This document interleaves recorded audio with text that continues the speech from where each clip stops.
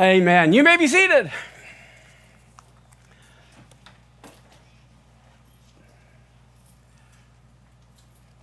We're going to be talking today about this. What is that word?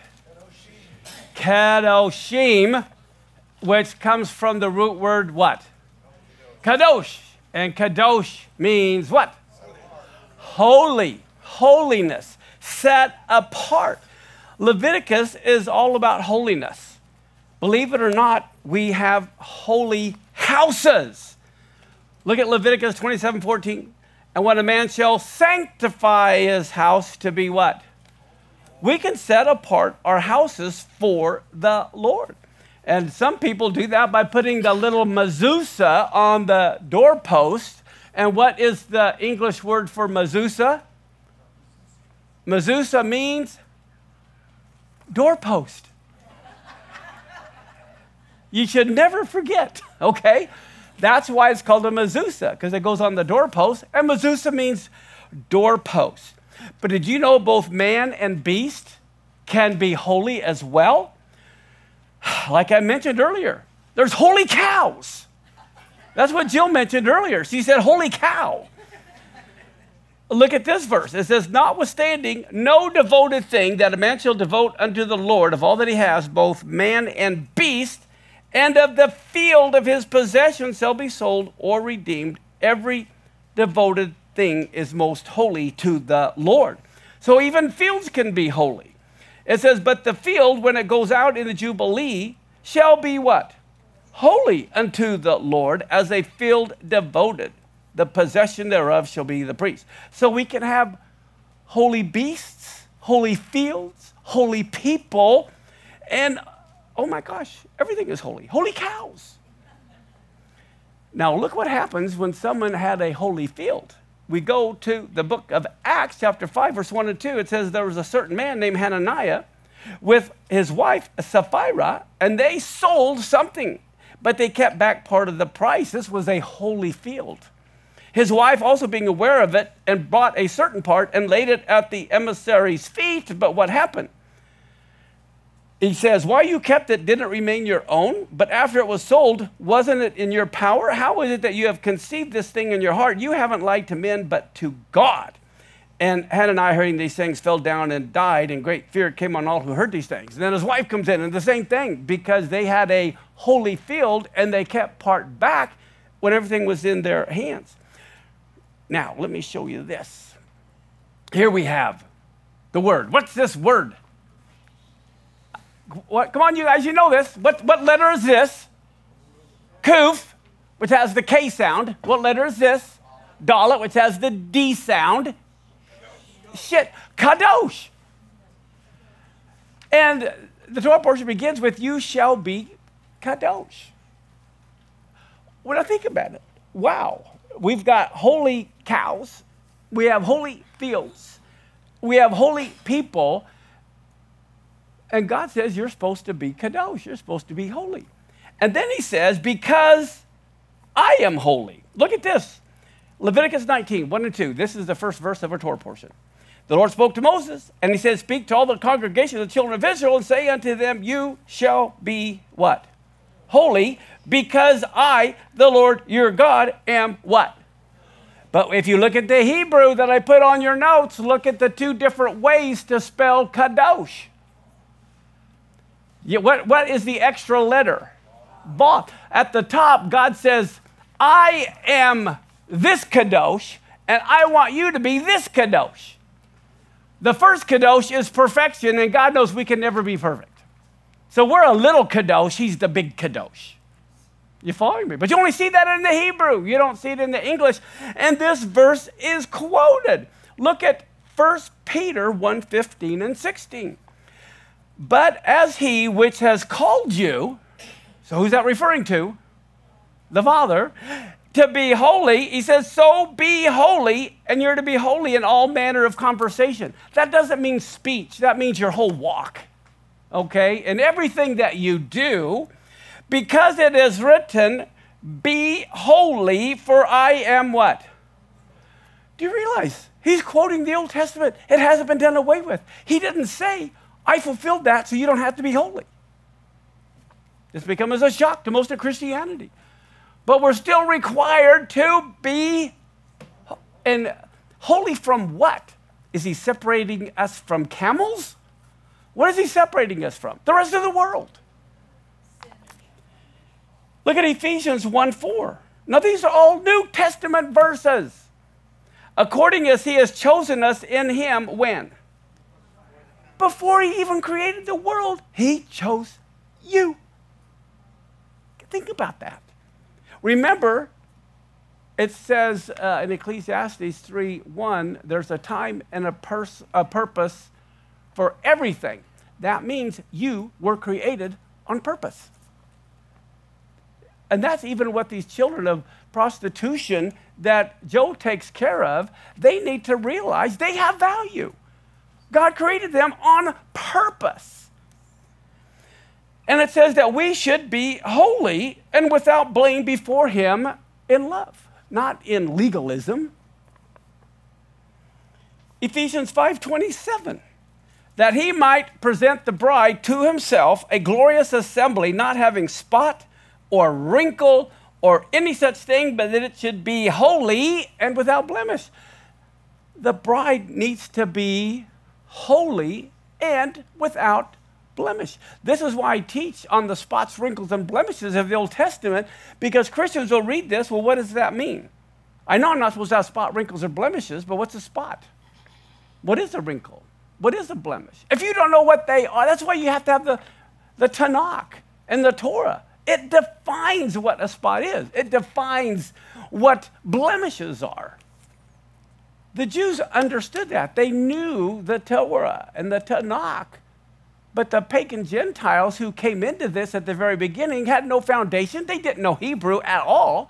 All they had was the Greek translation, the Septuagint that only the Jews had. So they started reading it and they thought it was done away with. Look at Hebrews 12:14. This is one of the most scariest verses in the whole Bible. Follow peace with all men and holiness, without which no one is going to see the Lord. And this is all New Testament verses I'm giving you guys. Look at Revelation 22:11. He that is just, let him be unjust still. He which is filthy, let him be filthy. And he that is righteous, let him be righteous. And he that is holy, let him be holy. This is important. The whole thing about this kadosh is it's a wedding covenant. This is where we get our wedding vows from. I'm holy to that person's holy to me, and not for anybody else. Look at Isaiah chapter 65. Oh, let me give you one more. I love this too, because what God is asking for is for our heart. That's what he wants. And he just says, would you give your heart to me? And he says, I want to give you my heart. What does it say? Out of the abundance of the heart, the mouth speaks. God, the Torah is the only thing God spoke. When you read the Torah, don't analyze it in terms of legalism or stupid stuff like that. Read it saying, wow, this is what God thinks. This is I'm reading God's heart. I'm feeling God's heartbeat when I read the Torah. Okay, so everyone has the wrong person, not everyone, but for the most part, people look at the Torah as lawlessness, the whole thing, but it's all laws. But people, they don't see it as God's heart. My goodness, we have to look at it when we read it. Wow, look what God thinks. The reason why that is, how many of you know some of the famous people have stalkers? Okay, the stalker thinks they love that person. The person being stalked said, get out of here. Okay? The Torah defines love. Each one of us want to define Yeshua after our own identity, which is why you find every Yeshua from every race, okay? But he is the one who defines holiness. We can define holiness as far as our individual is concerned, but we can't define holiness as far as God is concerned. He's the one who defines holiness. Look at Isaiah 65, 1 through 5. I am inquired of by those who didn't even ask. I am found by those who weren't even looking for me. And I said, look here, to a nation that was not called by my name. I spread out my hands all day to a rebellious people who walk in a way that isn't good. And what is the way that's not good? They walk after their own thoughts. A people who are provoking me to my face continually. They sacrifice in gardens. They burn incense on stupid bricks. They sit among the graves. They lodge in the secret places. They're eating pig's flesh and broth of abominable things in their vessels. And look at what they say. Go stand by yourself. Don't come near me, for I am holier than you. There a smoke in my nose, a fire that burns all day. How many of you have ever been barbecuing and you had a burst of smoke come right in your eyes and in your nose and in your face? And that's how God thinks of people who think they're holy. Holier than everybody else. We all know we are to be holy. But the problem comes when we think we're holier than everybody else. We get egotistical. And this happened within Judaism too. They thought they were holier than Gentiles, and they ended up not wanting anything to do with the Gentiles. But this, we can't go around thinking that we're holier than everyone else, because when we do it according to our own standard. All the ladies have to wear dresses, they can't wear pants. All the ladies cannot wear makeup. I mean, you know what I mean? You know what I'm talking about. Or you have to put a doily on your head or something. So I'm just saying, no pastor defines holiness. God defines holiness.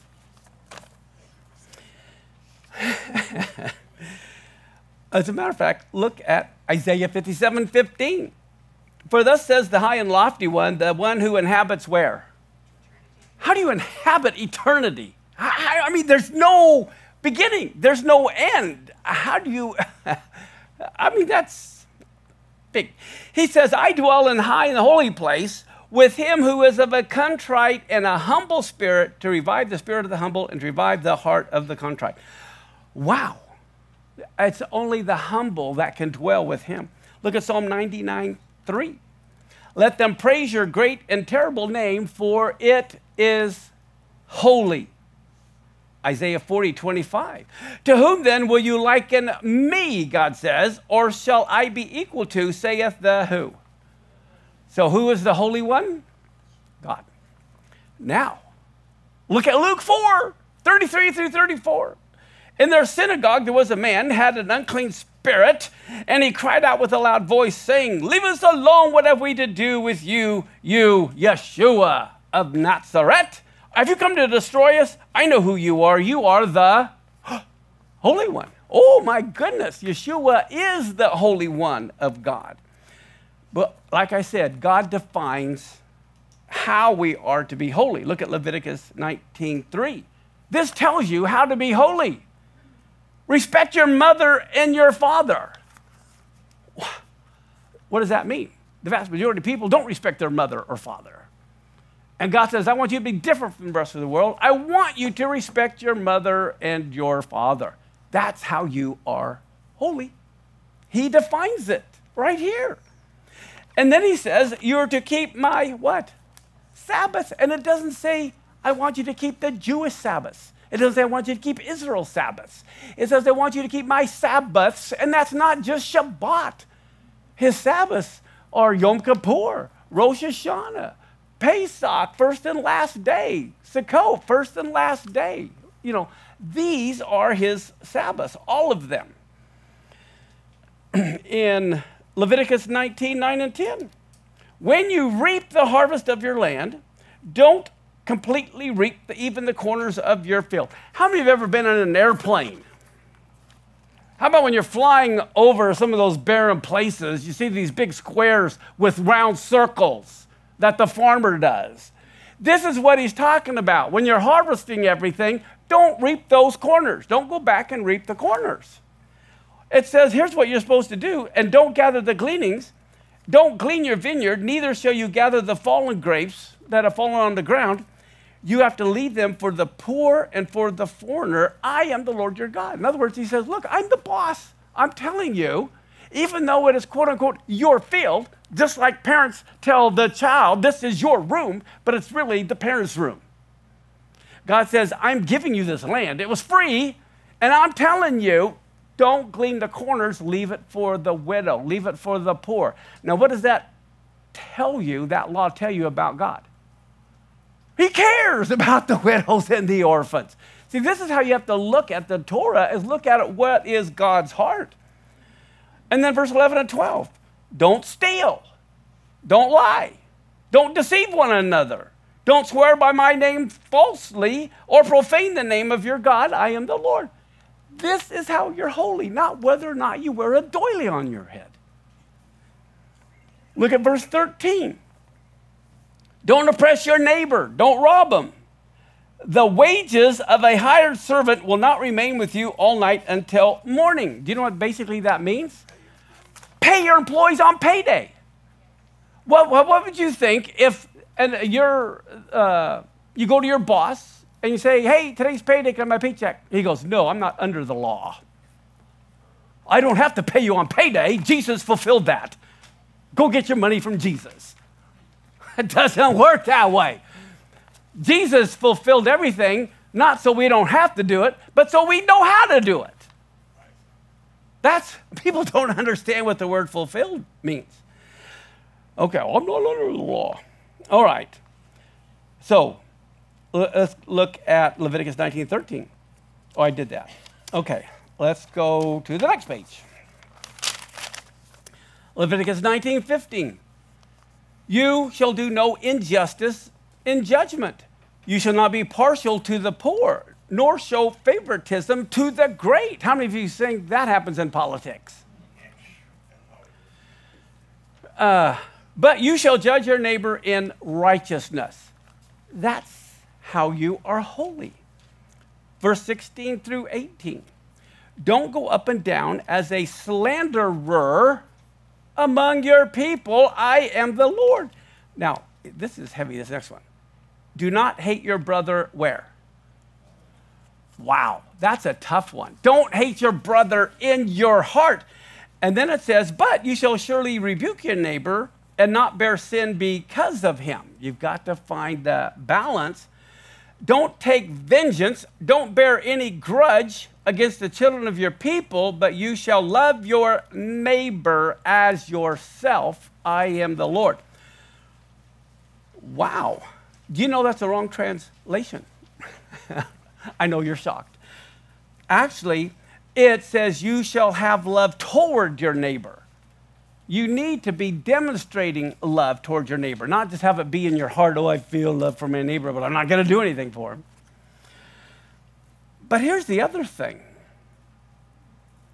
One is expected to enlist even the help of others if necessary to help someone in danger. And this applies to legal testimony on behalf of another. They must be silent. Not only are we commanded not to bear false witness, but we also must not withhold testimony when it will help. When a community is in trouble, a person should not say, well, I'm going home and be at peace with myself. I'm good. When you see, and I'm going to expand this now. How many of you know our nation's in trouble? Do we have the attitude of, well, that's the nation's problem. I'm good. I'm going to go home and I'm not going to try to help the nation. Yeah, they do. That's what they do, but that's not what's right. In that part of the world, it's always about the community. In our part of the world, it's always about the individual. I got my Jesus. If you don't, that's your problem. See you later. That's just the attitude of so many Christians. We can't think that way. You know, Moses could have ignored his people. God told Moses, I'm going to destroy them all to make a nation out of you. And he could have said, yeah, go get them. Start over with me. Moses was concerned about the community. How about Esther? Esther was concerned about the community.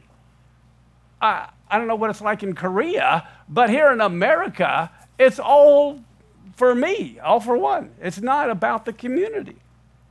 Or in Russia or Ukraine, you know, these other places. Or South America. We have people from every nation here, just about. Okay. Think about this for a minute. Here's a heavy statement. If one can stop the sins of the whole world from sinning, and does not, then they are held responsible for the sins of the whole world, which is why God sent Yeshua. Do you get that? This is heavy. How many of you have heard of Elie Wiesel? He was caught in the Holocaust. Okay, he is there in the Holocaust camps. And even at the time, it says that he harshly chastised bystanders who were indifferent to the persecution and the deportation of Jews during the Holocaust. Listen to what he said. The victims suffered more and more profoundly from the indifference of the onlookers than from the brutality of the executioner. They couldn't believe who they thought they loved and were friends were indifferent toward them. That caused more pain than the brutality of the executioner. The cruelty of the enemy would have been incapable of breaking the prisoner. It was the silence of those he believed to be his friends which broke his heart. That's what he said. And we're at that place today. Look at what's going on. Are we going to be a bystander with what's going on in Israel, or are we going to do? Now, I just added this morning, and this is very profound, not because I'm saying it, but because it's true. History is about man's conquest of space. We want lots of land. We want more space. We want more land. We want more material goods. All of history is replete about man's conquest of space, and I don't mean outer space. I'm talking about land or a house. You want a bigger house. You want more space. All right? We spend all of our time trying to acquire more space because we have more goods. Remember the parable in the Gospels. I'm going to tear down these brand new barns. I'm going to build bigger barns for, Now, here's the thing. Where is God? Where does God who inhabits eternity? Where is he? Well, think about this. We try to find God in some space. We build a church, and God is in the church. We're trying to find God in some space, okay? Or we try to find him in nature. We worship the trees, the mountains. We worship the stars. But we have to understand he's not a thing. So he's not found in necessarily a space because he's everywhere. We can't find him in space or in nature as if he were a thing.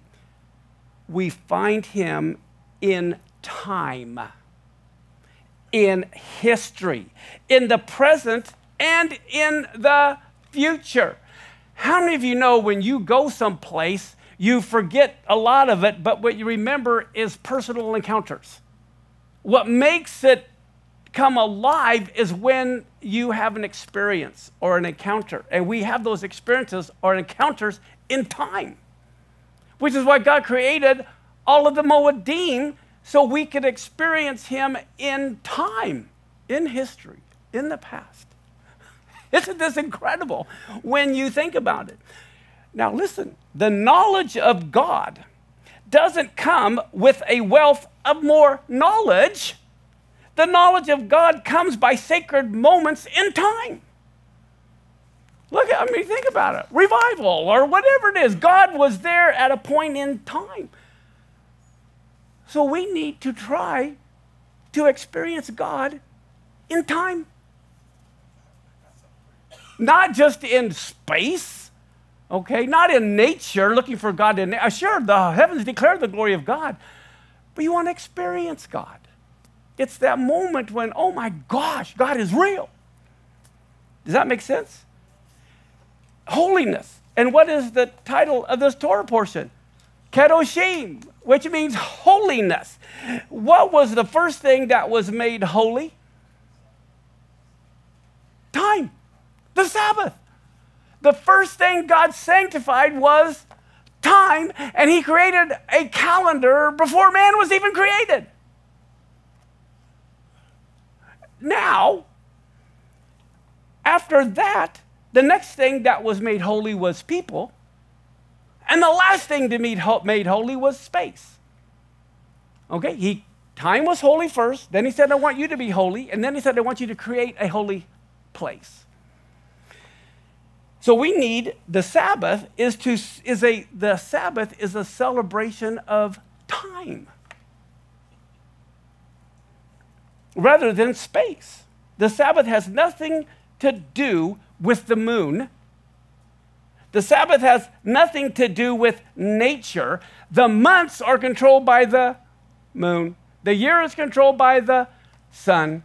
The Sabbath is controlled by nothing other than God said it. I mean, you have the people that are the lunar Sabbath. I call it the loony Sabbath.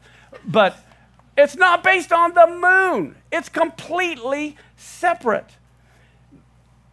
The Sabbath is basically an act of creation completely detached from the world of space. It's about time. And I'm out of it. So let me just go real quick. I'm going to jump through. I'll make the rest of this real fast. In Luke 10, 27 through 29, God asks this guy, what's the greatest commandment? And he mentions them.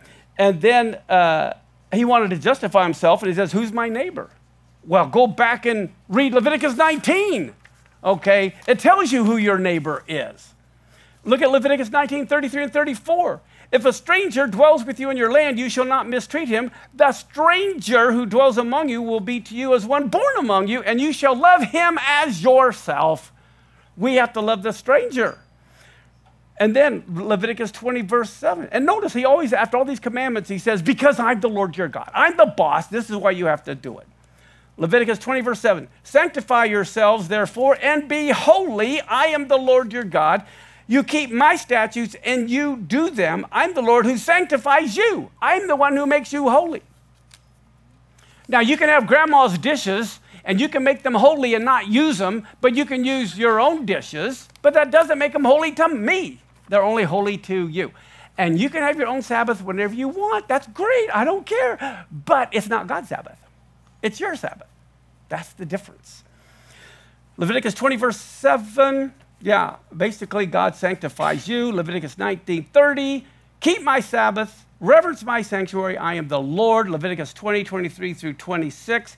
It's about food, what you eat and don't eat. It says in bold underline, you should be holy to who? Me, for I, the Lord, am holy. So these are the things that separates us.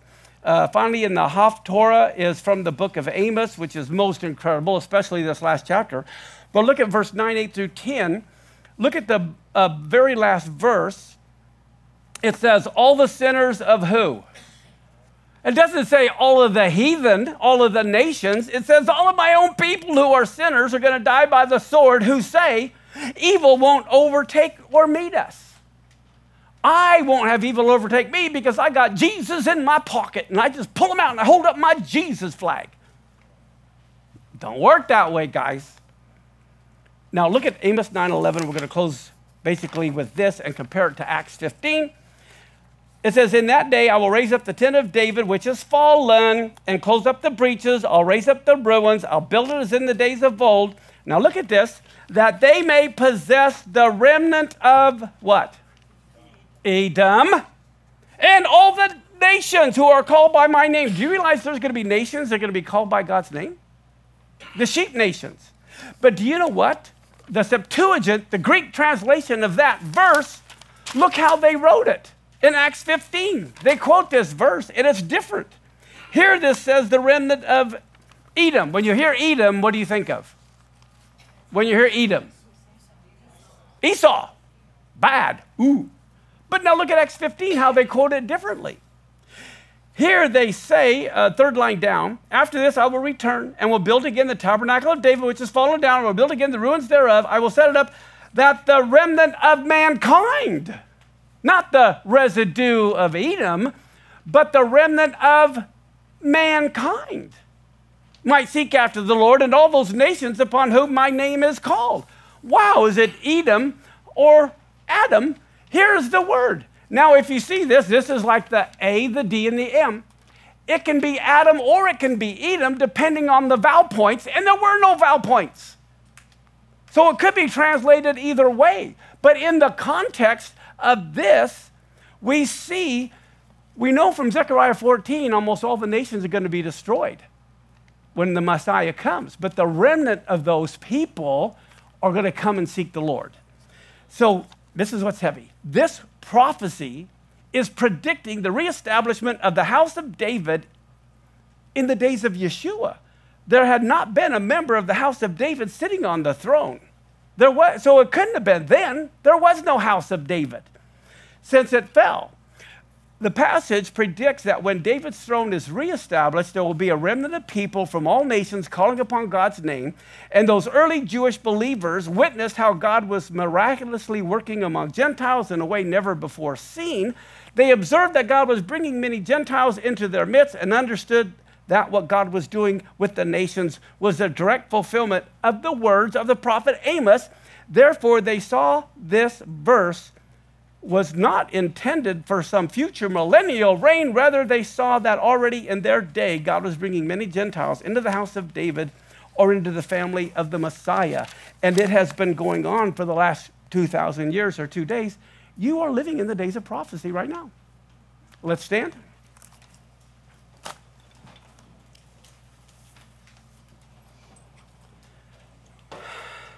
And let's pray.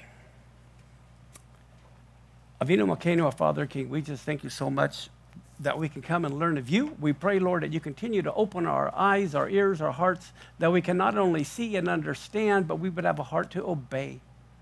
Father, we just want to thank you so much for all of those who want to be a light to the nations, who invest in your kingdom. It's not ours, it's yours. It's all about you. We're just here to serve you.